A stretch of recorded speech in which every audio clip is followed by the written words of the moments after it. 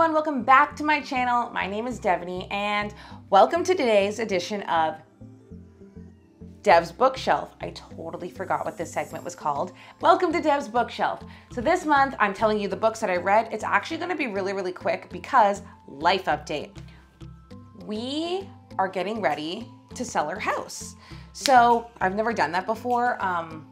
Like when we first moved to this house, I was 6, we came from Calgary and my parents moved here and like I had no say in it because I was 6.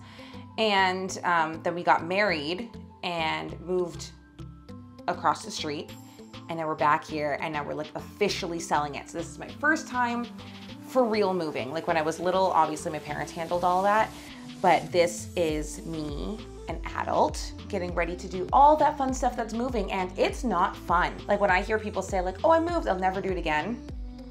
They're not lying. Like this is not fun. So I don't know if you could tell by where I am, but I'm literally sitting on the floor in a corner. My closet's right here, which is actually somewhat organized. I couldn't sit on my bed because it's moved around. We're painting. This is probably the last room to be painted as of right now. So it's crazy. It's wild. It's almost 11 o'clock at night. So that's our life right now. Getting ready, packing, decluttering, painting. That's it. That's all we do. Anyways, all that to say is life update. We're moving. I'm looking forward to doing like some decluttering videos because that's a thing. Maybe some organizing things. Once we move, I'm gonna do a house tour and show like all the cool things that we're doing and then how we're gonna decorate and all that fun stuff. Anyways, this month I was able to squeeze in some reading in the middle of all the crazy that's going on here. And I was able to read 4 books, but I'm actually gonna talk about 5 because the last book I read last month, I'm still on a book hangover. So let's get to it. But before we do that, please hit that like and subscribe button. And yeah, so this month is March. I feel like it was just February and now it's like March is literally almost over. Anyways, for the month of March, I read 4 books, but I really want to tell you guys the book that I ended last month on because I am still thinking about it. Okay, so the last book that I read last month is called The Idea of You by Robinne Lee, like Robin, R-O-B-I-N-N-E, so it's like super fancy. Okay, this book is totally like fan fiction. The main character I'm thinking is very much Harry Styles, and it's like mom, divorced, has a child loves this British pop band. Again, think One Direction. It makes this all easier. And mom takes her kid to the concert. They go on a meet and greet, meet the band, and then like in some crazy wild roundabout way, the mom ends up having an affair essentially with one of the guys in the group. So mom's like in her 40s, guys, maybe 21, I don't know. But he's very much like Harry Styles, and that's all that was in the back of my mind. And let me tell you, I loved this book. So much emotion, so many feelings, so much sex. But it was wild and like there was really nothing to this book, but I could not put it down. I loved it so much. And then I ended up being on like a 3-week book hangover. When the book ended, I had no desire to keep reading. I was just in this bubble of these characters and all the feelings. And like, let me tell you, there were feelings.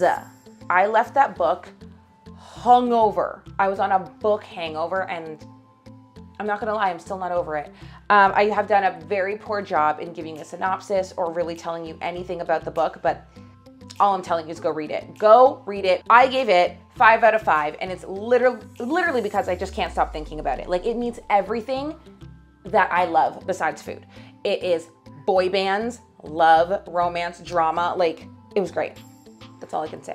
Get it. The Idea of You. The first actual book that I read in March was called Undercover Bromance by Lyssa K. Adams. So this book, apparently it's book 2 in the series, and I cannot find book 1 anywhere. I'm probably gonna have to get it like the Kindle version. You have these 5 guys. They're big, hunky football sports guys, really rich, awesome. And they start a book club together to read the manuals. And the manuals are romance books, like not how-to romance books, like the smutty really embarrassing. Nobody wants to admit that they read these romance books. And that's how they learn about love and how they learn about women. And I'm not sure how accurate that would be from those books, but I mean, hey. The main character, he's rich. He wasn't one of the like football sports players. He was like a bar owner. So really rich, really young, really successful. And he had his own bar. He was trying to impress a girl because he's following all his steps. And he's the go-to guy in the group to help everyone else with their relationships. Only he has never had a successful relationship.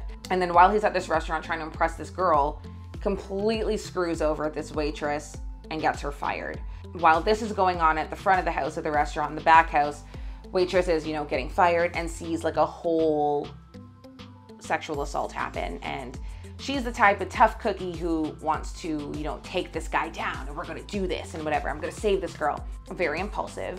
Eventually, the two of them end up working together just to get it all out in the open. Like, it was a great book. It kind of combined like the whole Me Too movement with romantic comedy, I guess. And just the idea of these 5 guys like sitting in a coffee shop talking about romance books. It was kind of funny. So I liked the book. Great kickoff to the month. I gave it a 4.5 out of 5. I recommend it. Easy read. The only thing I would say, trigger warning, there is not just like a sexual assault, but like a whole predatory aspect of it. So like kind of think Harvey Weinstein of it all. Just abuse of power. Take that as a warning, but it was a pretty good book, so recommend it. The second book that I read this month was called Anna K, A Love Story by Jenny Lee. Anna K was, first of all, really long for a book for teenagers. I think it's like a young adult's book. It was long. I'm an adult and I was exhausted. This book was very Crazy Rich Asians meets Gossip Girl. Yes, very Upper East Side, a lot of money, just rich kids that don't know what to do with themselves and with their parents' money and just kind of act irresponsibly. So it was a good book. I gave it a 4.5 out of 5, maybe a 4.25 actually, just for the length. But it was really good, much more mature. There was drugs, there was sex, there was death. I did not see that coming. This book started off right off the jump, heavy. Like there was like a Snapchat cheating or something of that sort, like a text message cheating scandal. And that's how the book started. And you have different characters and we get it from their different perspectives, but they're all connected in the end. Like they really, really intertwined. And then it ended up being so stinking tragic that it was beautiful. Jenny Lee, you're a genius. That's all I can say. This is more heavy, serious. Drug abuse is a theme. Like I said, there's a couple deaths at least. Again, sex, depression.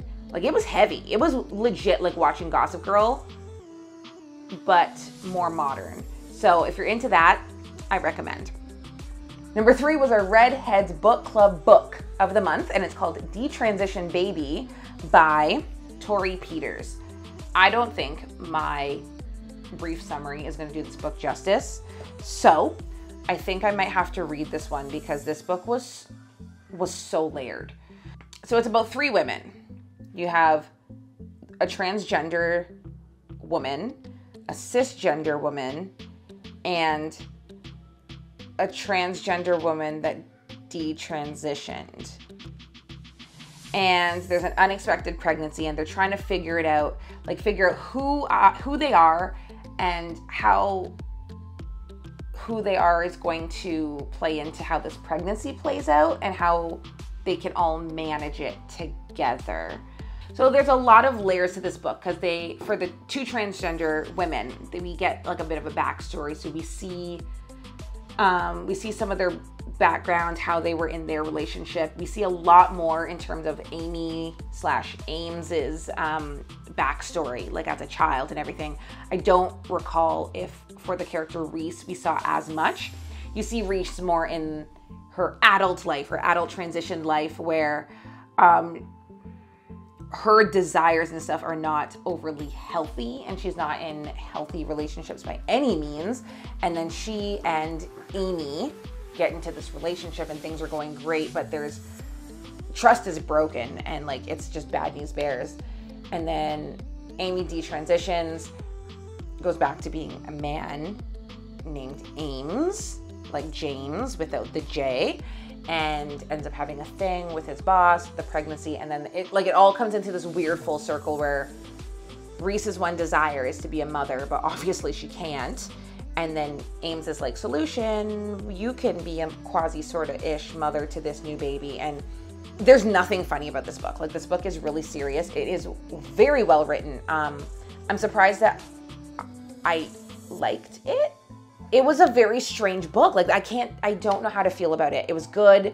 It was very thought-provoking. There was a lot of layers, a lot to unpack for each person, each backstory, each idea, each thing that everyone was thinking. There was just a lot.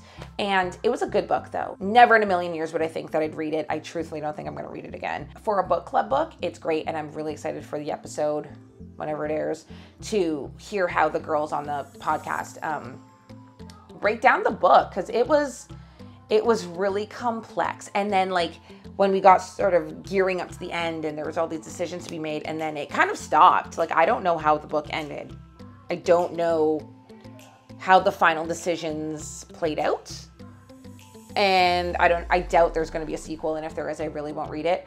But surprisingly, I ended up giving this book a 4 out of 5. And it's really shocking. Like, this is a book that, had it not been for the podcast, I never would have picked it up.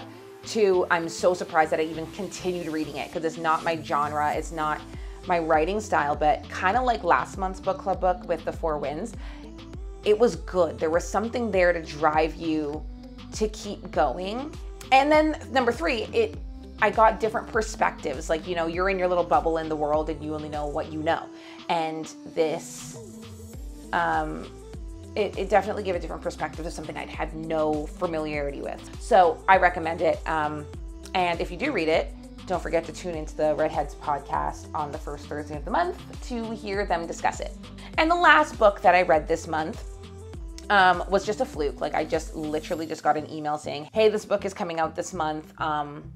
All the rage, go get it. And I did. It's called The Girls Are All So Nice Here by Laurie Elizabeth Flynn.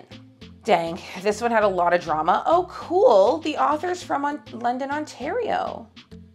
Huh, fascinating. So it's basically 2 former best friends are getting like these weird invites for their high school reunion. And they both don't really want to go because something really bad happened back in the day. And again, another slow burn. Like, you know that this bad thing is happening, but you don't know what the bad thing is yet. And like, I was borderline getting to that point where, tell me or I'm not going to care anymore. And then you got it, and things kind of went really back and forth screwy. It's in the psychological thriller genre. There wasn't as much of the psychological aspect for 90% of the book, nor was there that much thriller. When, you know, the thriller part came, we were still about like 86% of the book before things just, you know, did that turn.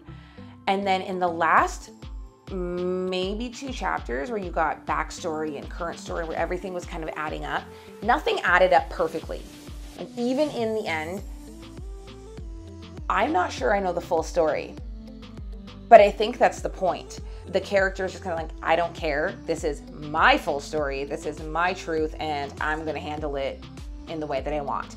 Then you had the epilogue that was like, whoa, whoa, whoa. Now I really don't know, because like, you just couldn't be trusted because you just threw a wrench in our whole thriller. And I don't know. I'm really concerned for certain characters in this book. So it took me about 2 days to read.